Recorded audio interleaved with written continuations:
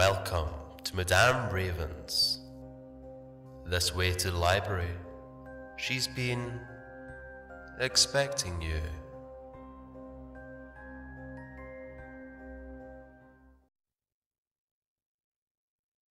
A Christmas Carol by Charles Dickens. Stave 1. Marley's Ghost.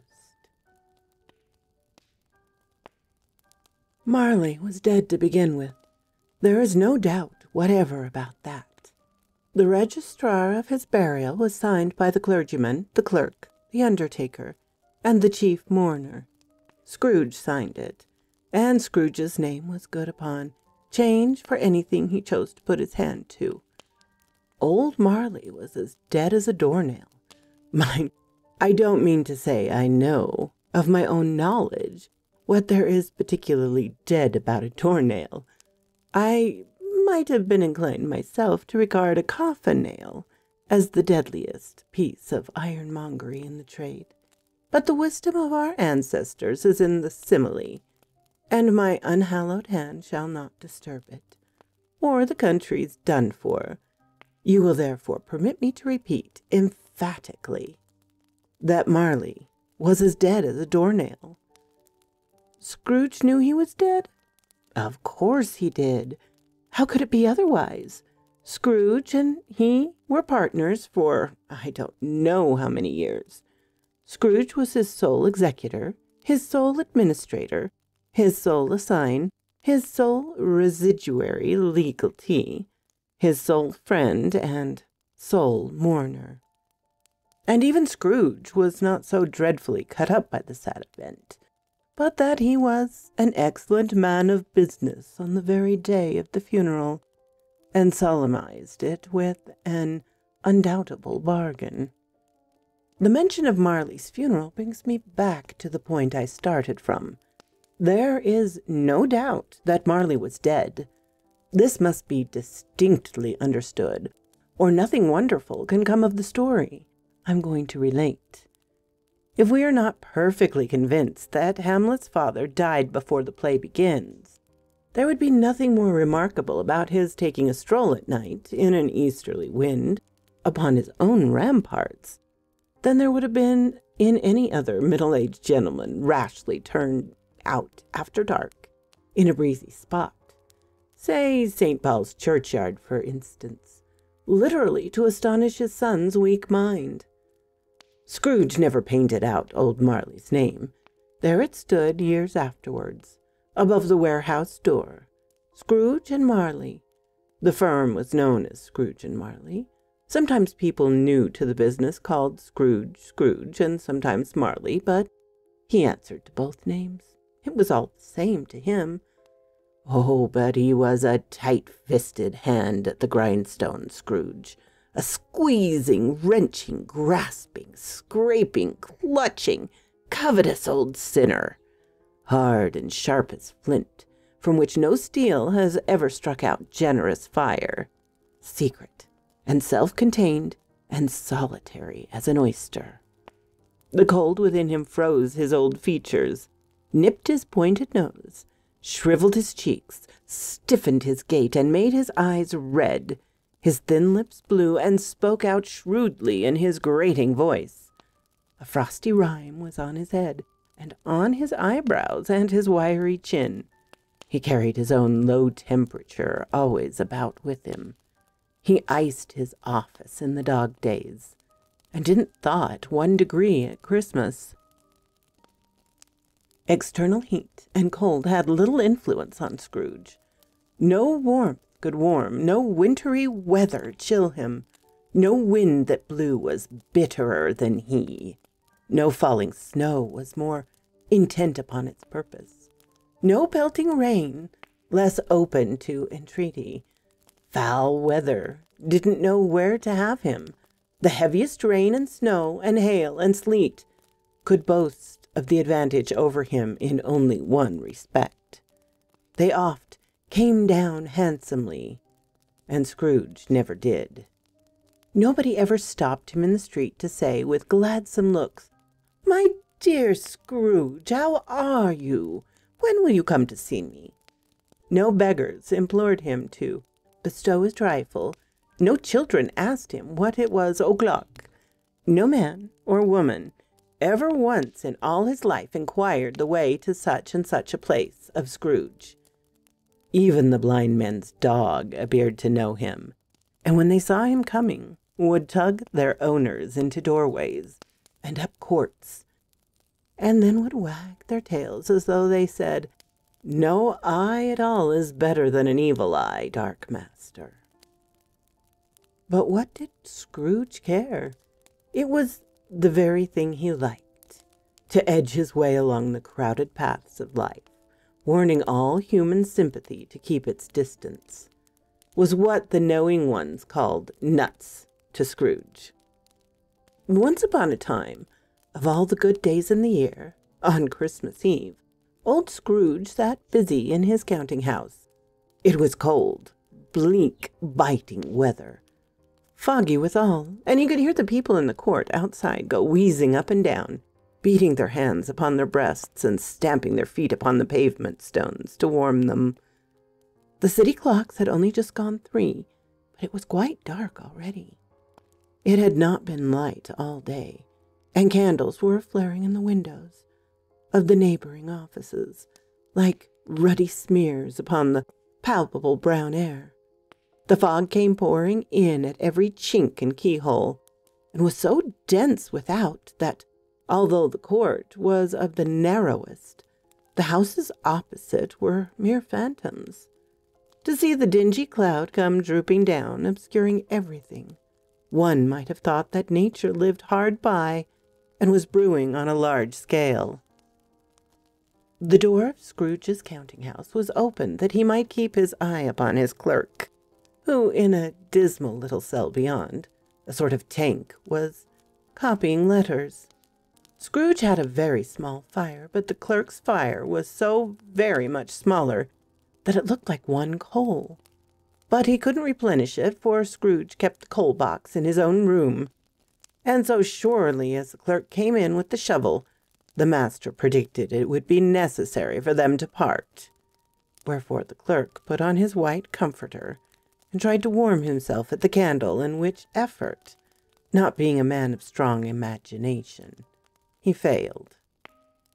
"A Merry Christmas, Uncle! God save you!" cried a cheerful voice. It was the voice of Scrooge's nephew, who came upon him so quickly that this was the first intimation he had of his approach. "Bah!" said Scrooge. "Humbug!" He had so heated himself with rapid walking in the fog and frost, this nephew of Scrooge's, that he was all aglow. His face was ruddy and handsome, his eyes sparkled, and his breath smoked again. "Christmas a humbug, Uncle," said Scrooge's nephew. "You don't mean that, I'm sure." "I do," said Scrooge. "Merry Christmas! What right have you to be merry? What reason have you to be merry? You're poor enough." "Come, then," returned the nephew gaily. "What right have you to be dismal? What reason have you to be morose? You're rich enough." Scrooge, having no better answer ready on the spur of the moment, said, "Bah!" again, and followed it up with, "Humbug!"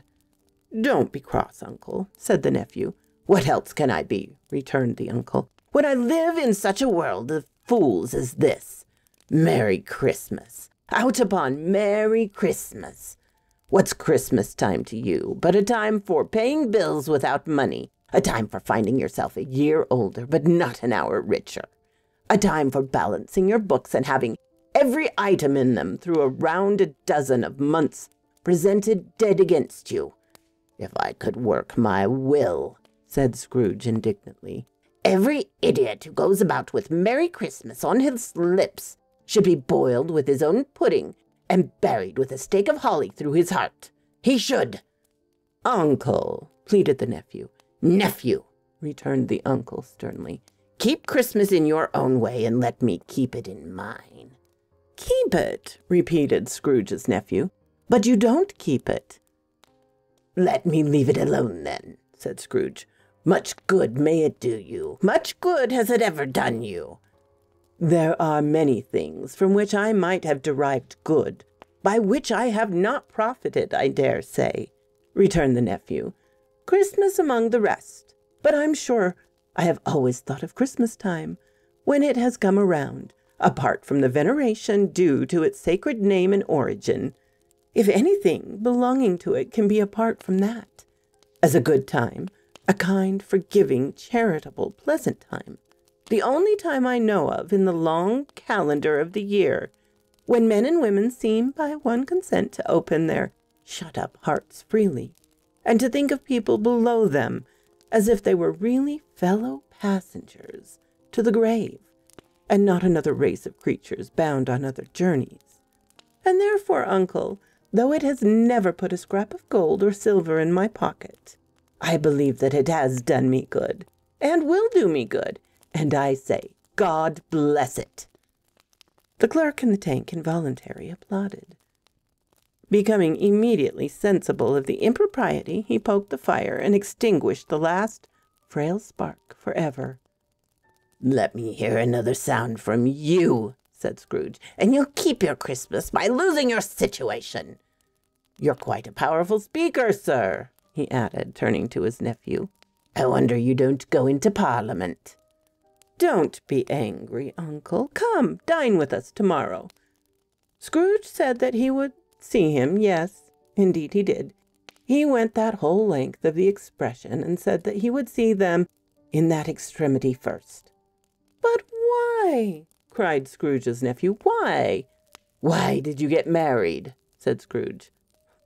"Because I fell in love." "Because you fell in love," growled Scrooge, as if it were the only one thing in the world more ridiculous than a Merry Christmas. "Good afternoon." "Nay, uncle, but you never came to see me before that happened. Why give it as a reason for not coming now?" "Good afternoon," said Scrooge. "I want nothing from you. I ask nothing of you. Why cannot we be friends?" "Good afternoon," said Scrooge. "I am sorry, with all my heart, to find you so resolute. We have never had any quarrel, to which I have been a party, but I have made the trial in homage to Christmas, and I'll keep my Christmas humor to the last. So, a Merry Christmas, uncle." "Good afternoon," said Scrooge. "And a Happy New Year." "Good afternoon," said Scrooge. His nephew left the room without an angry word, notwithstanding. He stopped at the outer door to bestow the greeting of the season on the clerk, who, cold as he was warmer than Scrooge, for he returned them cordially. "There's another fellow," muttered Scrooge, who overheard him. "My clerk, with 15 shillings a week and a wife and family, talking about a Merry Christmas. Retire to Bedlam." This lunatic, in letting Scrooge's nephew out, had let 2 other people in. They were portly gentlemen, pleasant to behold, and now stood with their hats off in Scrooge's office. They had books and papers in their hands, and bowed to him. "Scrooge and Marley's, I believe," said one of the gentlemen, referring to his list. "Have I the pleasure of addressing Mr. Scrooge or Mr. Marley?" "Mr. Marley's been dead these 7 years," Scrooge replied. "He died 7 years ago this very night." "We have no doubt his liberality is well represented by his surviving partner," said the gentleman, presenting his credentials. It certainly was, for they had been 2 kindred spirits. At the ominous words, liberality, Scrooge frowned and shook his head and handed the credentials back. "At this festive season of the year, Mr. Scrooge," said the gentleman, taking up a pen, "it is more than usually desirable that we should make some slight provision for the poor and destitute, who suffer greatly at the present time. Many thousands are in want of common necessaries.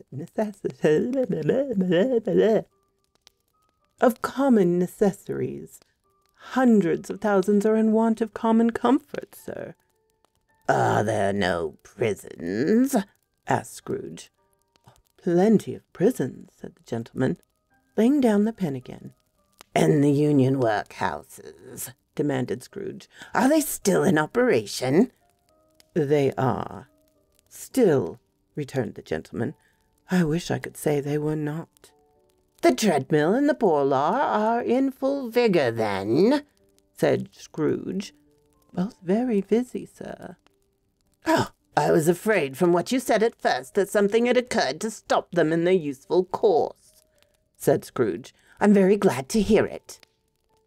Under the impression that they scarcely furnish Christian cheer of mind and body to the multitude, returned the gentleman, "a few of us are endeavoring to raise a fund to buy the poor some meat and drink and other means of warmth. We choose this time of year because it is a time, of all others, when want is keenly felt, and abundance rejoices. What shall we put you down for?" "Nothing," Scrooge replied. "You wish to be anonymous?" "I wish to be left alone," said Scrooge. "Since you ask me what I wish, gentlemen, that is my answer. I don't make merry myself at Christmas, and I can't afford to make idle people merry. I help to support the establishments I have mentioned. They cost enough, and those who are badly off must go there." "Many can't go there, and many would rather die." "If they would rather die," said Scrooge, "they had better do it and decrease the surplus population. Besides, excuse me, I don't know that."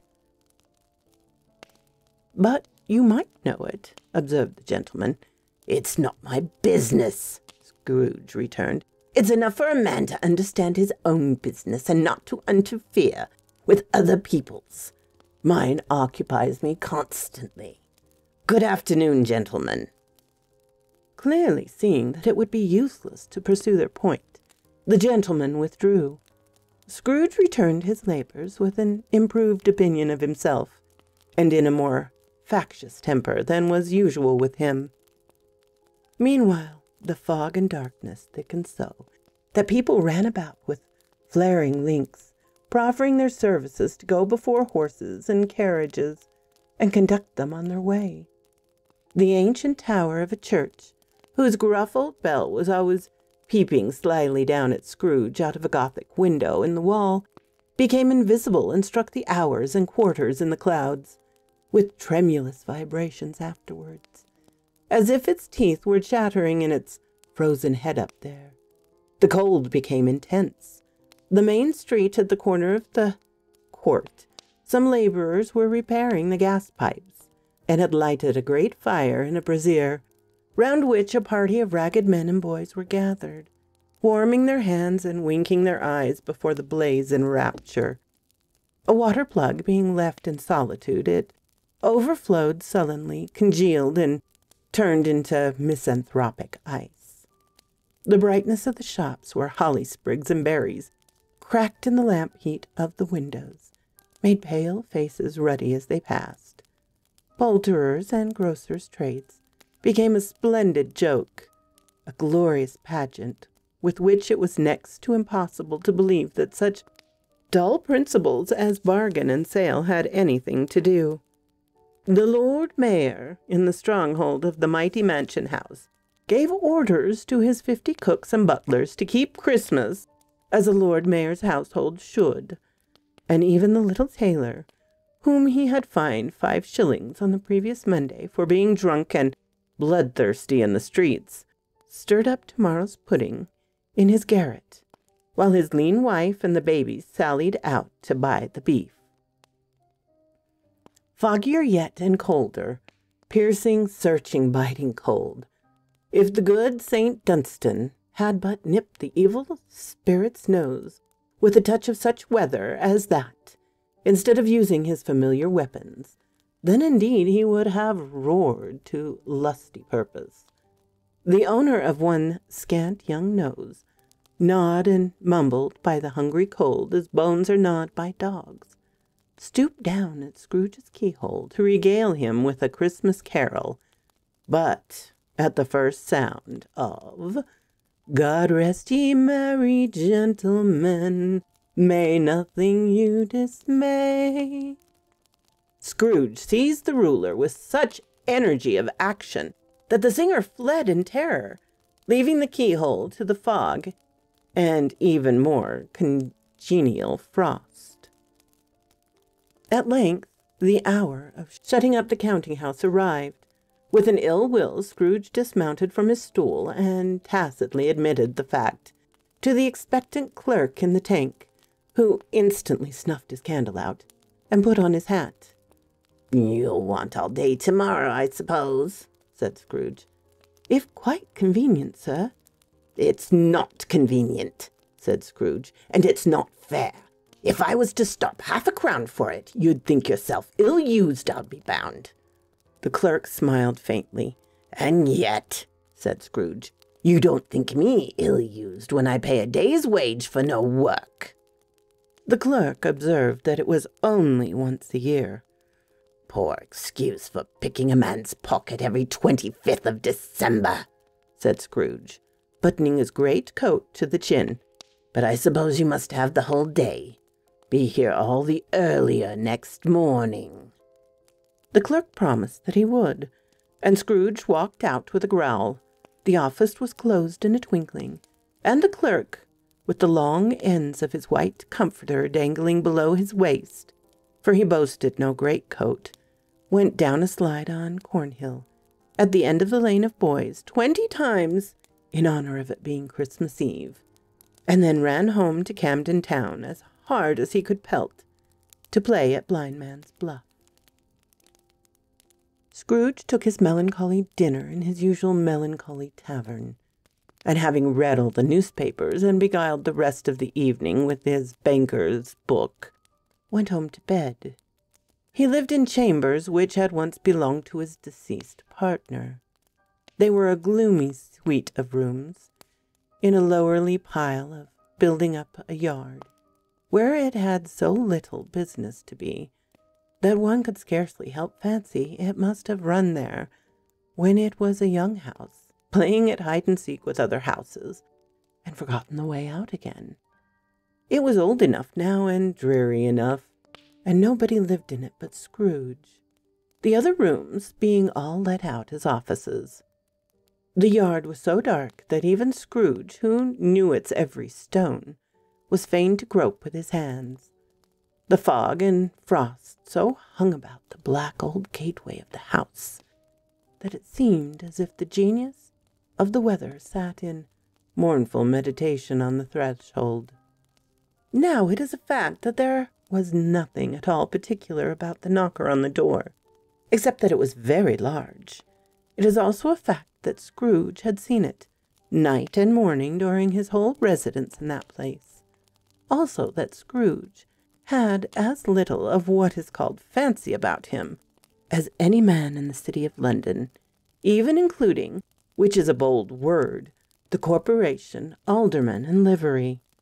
Let it also be borne in mind that Scrooge had not bestowed one thought on Marley since his last mention of his 7 years dead partner that afternoon. And then let any man explain to me, if he can, how it happened that Scrooge, having his key in the lock of the door, saw the knocker without its undergoing any intermediate process of change. Not a knocker, but Marley's face. Marley's face. It was not an impenetrable shadow, as the other objects in the yard were, but had a dismal light about it, like a bad lobster in a dark cellar. It was not angry or ferocious, but looked at Scrooge as Marley used to look, with ghostly spectacles turned up on its ghostly forehead. The hair was curiously stirred, as if by breath or hot air, and though the eyes were wide open, they were perfectly motionless.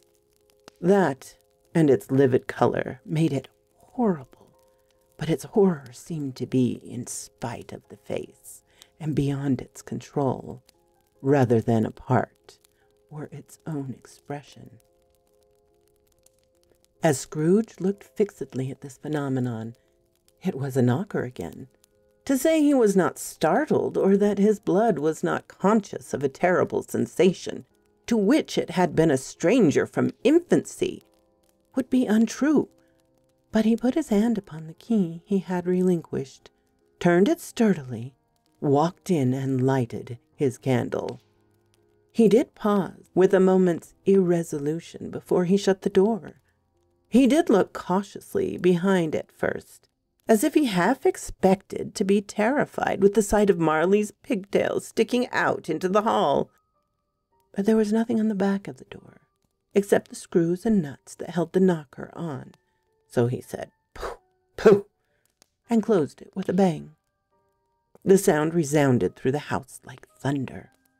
Every room above and every cask in the wine merchant's cellar below appeared to have separate peal of echoes of its own. Scrooge was not a man to be frightened by echoes. He fastened the door and walked across the hall, and up the stairs, slowly too, trimming his candle as he went. You may talk vaguely about driving a coach and six up a good old flight of stairs, or through a bad young Act of Parliament, but I mean to say you might have gotten a hearse up that staircase, and taken it broadwise, with the splinter bar towards the wall, and the door towards the balustrades, and done it easily. There were plenty of width for that, and room to spare, which is perhaps the reason why Scrooge thought he saw a locomotive hearse going on before him in the gloom. Half a dozen gas lamps out of the street wouldn't have lighted the entry too well, so you may suppose that it was pretty dark with Scrooge's dip. Up Scrooge went, not caring a button for that. Darkness is cheap, and Scrooge liked it. But before he shut his heavy door, he walked through his rooms to see that all was right. He had just enough recollection of the face to desire to do that. Sitting room, bedroom, lumber room, all as they should be. Nobody under the table, nobody under the sofa. A small fire in the grate, spoon and basin ready, and the little saucepan of gruel. Scrooge had a cold in his head upon the hob. Nobody under the bed, nobody in the closet, nobody in his dressing gown, which was hung up in a suspicious attitude against the wall. Lumber room as usual. Old fire guards, old shoes, 2 fish baskets, washing stand on 3 legs, and a poker. Quite satisfied, he closed his door and locked himself in. Double locked himself in, which was not his custom. Thus secured against surprise, he took off his cravat, put on his dressing gown and slippers, and his nightcap, and sat down before the fire to take his gruel. It was a very low fire indeed, nothing on such a bitter night. He was obliged to sit close to it and brood over it before he could extract the least sensation of warmth from such a handful of fuel. The fireplace was an old one, built by some Dutch merchant long ago, and paved all around with quaint Dutch tiles, designed to illustrate the Scriptures. There were Cains and Abels, Pharaoh's daughters, queens of Sheba, angelic messengers descending through the air on clouds like feather beds, Abraham's, Belshazzar's, apostles putting off to sea in butter boats, hundreds of figures to attract his thoughts, and yet that face of Marley, 7 years dead, came like the ancient prophet's rod and swallowed up the whole. If each smooth tile had been a blank at first with power to shape some picture on its surface from the disjointed fragments of his thoughts, there would have been a copy of old Marley's head on every one. "Humbug," said Scrooge, and walked across the room. After several turns, he sat down again. As he threw his head back in the chair, his glance happened to rest upon a bell, a disused bell that hung in the room, and communicated, for some purpose now forgotten, with the chamber in the highest story of the building. It was with great astonishment, and with a strange, inexplicable dread, that as he looked, he saw the bell begin to swing. It swung so softly in the outset that it scarcely made a sound, but soon it rang out loudly, and so did every bell in the house. This might have lasted half a minute or a minute, but it seemed an hour. The bells ceased as they had begun together. They were succeeded by a clanging noise, deep down below, as if some person were dragging a heavy chain over the casks in the wine merchant's cellar. Scrooge then remembered to have heard the ghosts in the haunted houses were described as dragging chains. The cellar floor flew open with a booming sound, and then he heard the noise, much louder, on the floors below, then coming up the stairs, then coming straight towards his door. "It's humbug still," said Scrooge. "I won't believe it." His color changed, though, when, without a pause, it came on through the heavy door and passed into the room before his eyes. Upon its coming, the dying flame leaped up as though it cried, "I know him, Marley's ghost," and fell again. The same face, the very same. Marley, in his pigtail, usual waistcoat, tights, and boots, the tassels on the latter bristling like his pigtail and his coat skirts, and the hair upon his head. The chain he drew was clasped about his middle. It was long and wound about him like a tail, and it was made, for Scrooge observed it closely, of cash boxes, keys, padlocks, ledgers, deeds, and heavy purses wrought in steel. His body was transparent, so that Scrooge, observing him and looking through his waistcoat, could see the 2 buttons on his coat behind. Scrooge had often heard it said that Marley had no bowels, but he had never believed it until now. Nor did he believe it even now, though he looked the phantom through and through, and saw it standing before him, though he felt the chilling influence of its death-cold eyes, and marked the very texture of the folded kerchief bound about its head and chin, which wrapper he had not observed before. He was still incredulous, and fought against his senses. "How now?" said Scrooge, caustic and cold as ever. "What do you want with me?" "Much." Marley's voice, no doubt about it. "Who are you?" "Ask me who I was." "Who are you, then?" said Scrooge, raising his voice. "You're particular for a shade." He was going to say, to a shade, but substituted this as more appropriate. "In life, I was your partner, Jacob Marley." Can you sit down?" asked Scrooge, looking doubtful at him. "I can." "Then do it." Scrooge asked the question because he did not know whether a ghost so transparent might find himself in a condition to take a chair, and felt that in the event of it being impossible, it might involve the necessity of an embarrassing explanation. But the ghost sat down on the opposite side of the fireplace, as if it were quite used to it. "You don't believe in me," observed the ghost. "I don't." "What evidence would you have of my reality beyond that of your senses?" "I don't know," said Scrooge.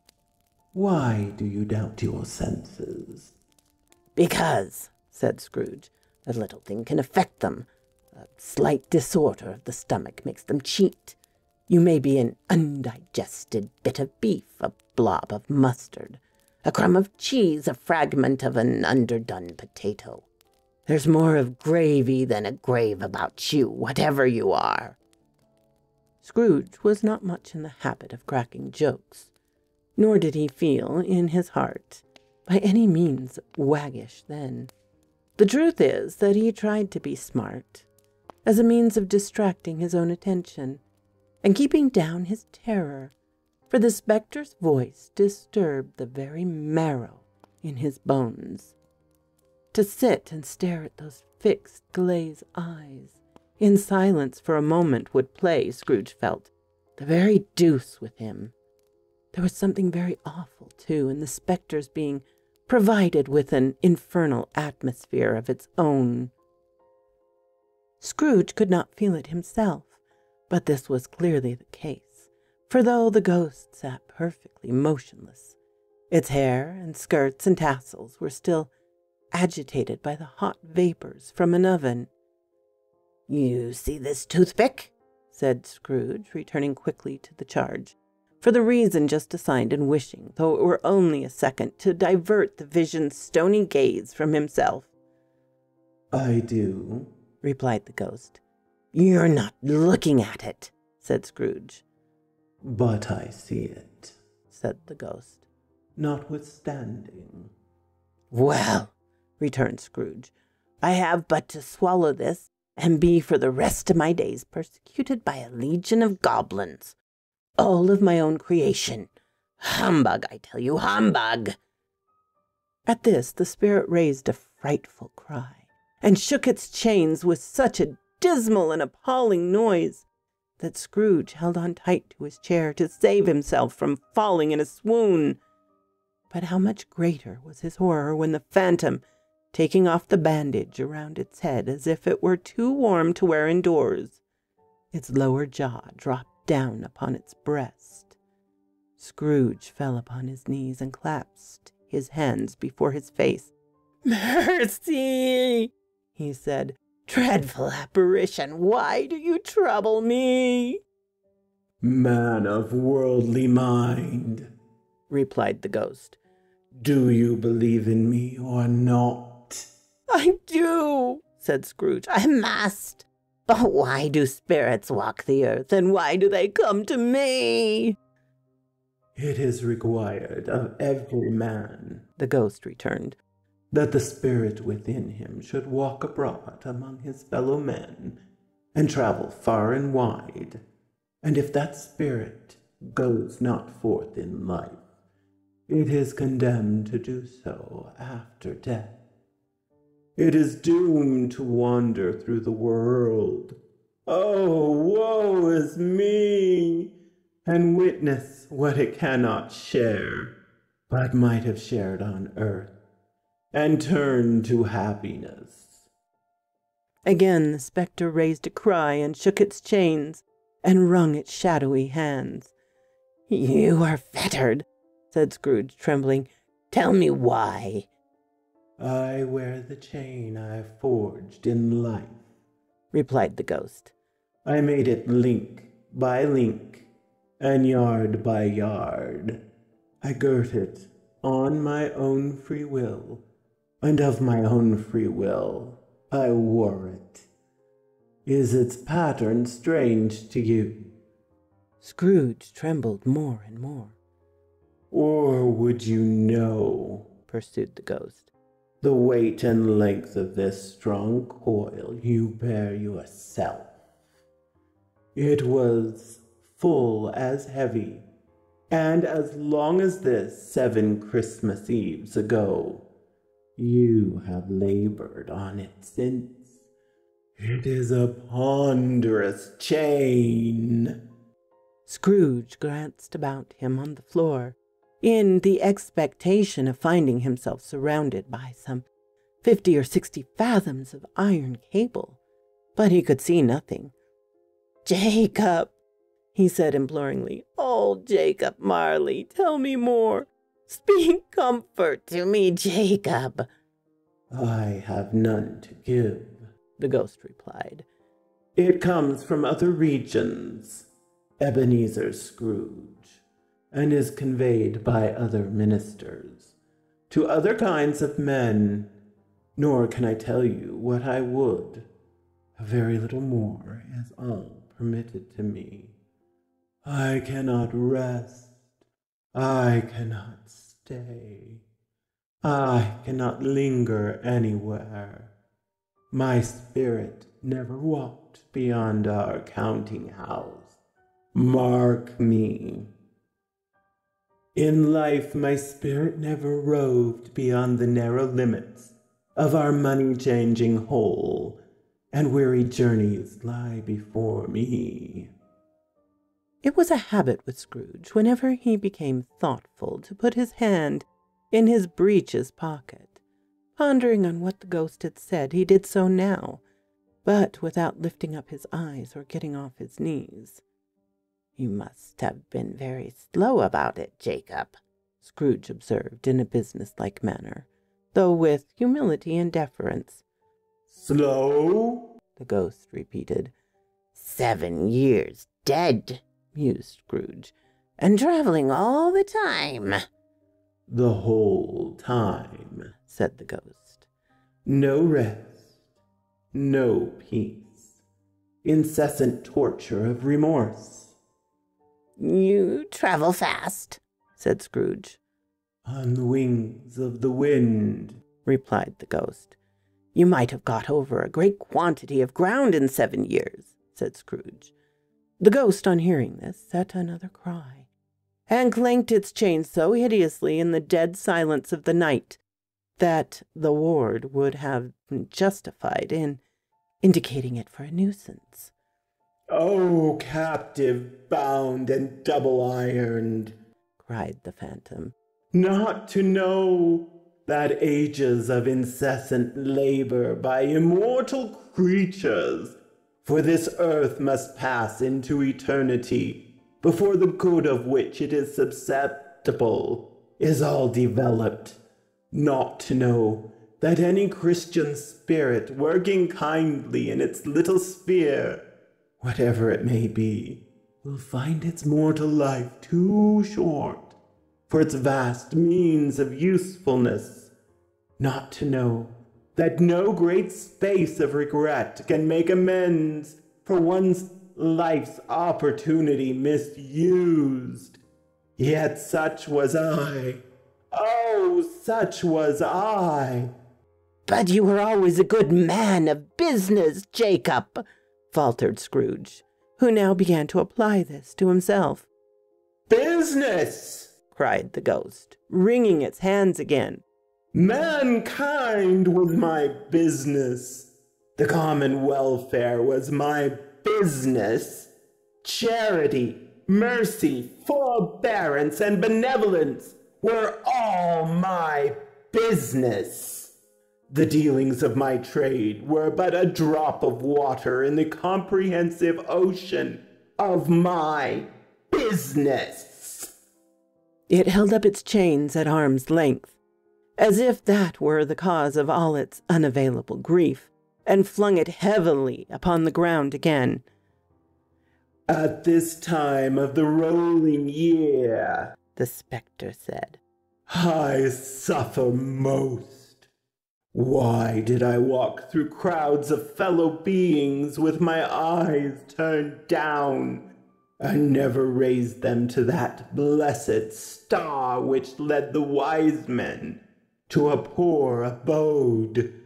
Were there no poor homes to which its light would have conducted me?" Scrooge was very much dismayed to hear the spectre going on at this rate, and began to quake exceedingly. "Hear me!" cried the ghost. "My time is nearly gone." "I will," said Scrooge, "but don't be hard upon me. Don't be flowery, Jacob, pray." "How is it that I appear before you in a shape that you can see I may not tell? I have sat invisible beside you many and many a day." It was not an agreeable idea. Scrooge shivered and wiped the perspiration from his brow. "That is no light part of my penance," pursued the ghost. "I am here tonight to warn you that you have yet a chance and hope of escaping my fate. A chance and hope of my procuring Ebenezer." "You were always a good friend to me," said Scrooge. "Thank ye." "You will be haunted," resumed the ghost. By 3 spirits. Scrooge's countenance fell almost as low as the ghost had done. "Is that the chance and hope you mentioned, Jacob?" he demanded in a faltering voice. It is. I think I'd rather not," said Scrooge. Without their visits, said the ghost, you cannot hope to shun the path I tread. Expect the first tomorrow when the bell tolls 1. "Couldn't I take them all at once and have it over, Jacob?" hinted Scrooge. Expect the second on the next night at the same hour. The third upon the next night when the last stroke of 12 has ceased to vibrate. Look to see me no more, and look that for your own sake you remember what has passed between us. When it had said these words, the spectre took a wrapper from the table and bound it around its head as before. Scrooge knew this by the smart sounds its teeth made when the jaws were brought together by the bandage. He ventured to raise his eyes again and found his supernatural visitor confronting him with an erect attitude, with its chain wound over and about its arm. The apparition walked backwards from him, and every step it took, the window raised itself a little, so that when the spectre reached it, it was wide open. It beckoned Scrooge to approach, which he did. When they were within 2 paces of each other, Marley's ghost held up its hand, warning him to come no nearer. Scrooge stopped, not so much in obedience as in surprise and fear, for on the raising of the hand he became sensible of confused noises in the air, incoherent sounds of lamentation and regret, wailing inexpressibly sorrowful and self-accusatory. The spectre, after listening for a moment, joined in the mournful dirge and floated out upon the bleak, dark night. Scrooge followed to the window, desperate in his curiosity. He looked out. The air was filled with phantoms, wandering hither and thither in restless haste, and moaning as they went. Every one of them wore chains like Marley's ghost. Some few, they might be guilty governments, were linked together. None were free. Many had been personally known to Scrooge in their lives. He had been quite familiar with one old ghost, in a white waistcoat, with a monstrous iron safe attached to its ankle, who cried piteously at being unable to assist a wretched woman with an infant, whom it saw below upon a doorstep. The misery with them all was clearly that they sought to intervene for good in human matters, and had lost the power forever. Whether these creatures faded into mist, or mist enshrouded them, he could not tell, but they and their spirit voices faded together, and the night became as it had been when he walked home. Scrooge closed the window and examined the door by which the ghost had entered. It was double-locked, as he had locked it with his own hands, and the bolts were undisturbed. He tried to say "humbug," but stopped at the first syllable, and being, from the emotion he had undergone, or the fatigue of the day, or his glimpse of the invisible world, or the dull conversation of the ghost, or the lateness of the hour, much in need of repose, went straight to bed without undressing, and fell asleep upon the instant. So quote this raven.